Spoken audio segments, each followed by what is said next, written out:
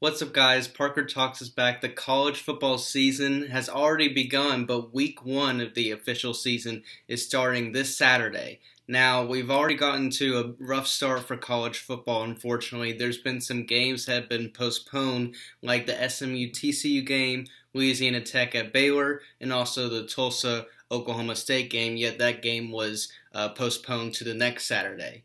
But there is good news, as the other teams in the ACC and the Big 12 will start playing this Saturday as the college football season starts and the SEC plays 2 weeks later. And it will be ranging from different fans, from no fans at all to the most fans this weekend being 24,000, which is at 25% capacity at the University of Texas. So what we can tell with these capacity limits is that it's not going to be based off of the Power 5 conferences. It's going to be based off of the teams themselves. So it's going to be very wacky. That's why I'm not really going to cover every team and what limitations they have or not, because every team is different.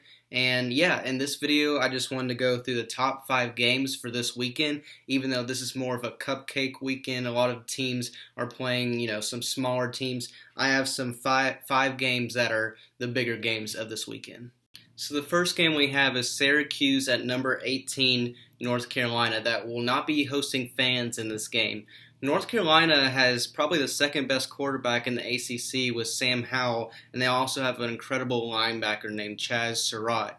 I think North Carolina is going to be a really good team this year. Syracuse is always a sneaky team that can always upset somebody like they did with Clemson a few years back, but I think North Carolina is going to start off this year strong with a win over Syracuse. The next game is Duke going to number 10 Notre Dame. And this game will have 15,500 fans. That's 20% capacity. And Ian Book, senior quarterback from Notre Dame, is hopefully leading the Notre Dame Fighting Irish to an ACC championship. And I think they can get to that point. They also have a great defense as well. And they're definitely one of the teams that can compete against Clemson, or at least try to compete against Clemson to get that title. So I think they're going to cruise smoothly over Duke this weekend. The next game we have is Georgia Tech at Florida State, and I see these two teams just going in the opposite direction of each other. Georgia Tech just hasn't been the same since Paul Johnson, the coach for a long time, who started the triple option for Georgia Tech.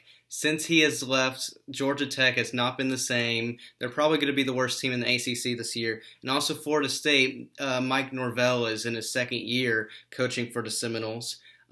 This game will have 19,900 fans around and a 25% capacity.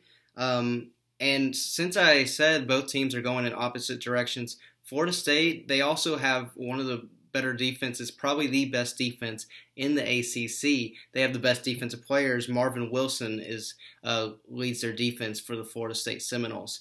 I think Florida State's going to easily win this game, and we'll see if they can compete against the top dogs of the ACC like Clemson and Notre Dame as well. The next game is Western Kentucky at Louisville, and I think this is going to be the best game actually of this weekend. I think it's going to be the closest game. They have 18,000 fans attending this game at 30% capacity. Louisville, with the quarterback Michael Cunningham, can throw the ball to Tutu Atwell, probably the best receiver in the ACC. Western Kentucky played at Louisville last year and was also a close game. Western Kentucky has a better defense than Louisville. Western Kentucky is also a very sneaky team, and they can always upset any teams, especially like Louisville, even though I think Louisville can have a good year this year. I think it's going to be close. I think Louisville is going to prevail in the fourth quarter, but this is probably the game to watch for week one. And the final game is the number 1 Clemson Tigers going to Wake Forest. Wake Forest will not be having any fans in attendance, but this is a primetime game. And when you hear primetime and the Clemson Tigers in the same sentence, you know it's going to be a blowout, especially against Wake Forest. This game isn't going to be close at all. We know the players, Trevor Lawrence, Travis Etienne, the 2 best players in the ACC, the best team in college football.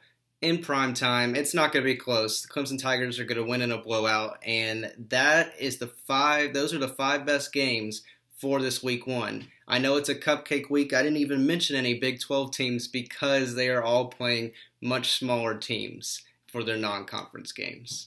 So that's it for the video today, guys. Thank you guys so much for watching. Just my top 5 games for this weekend, and I'll catch you all in the next one. See ya.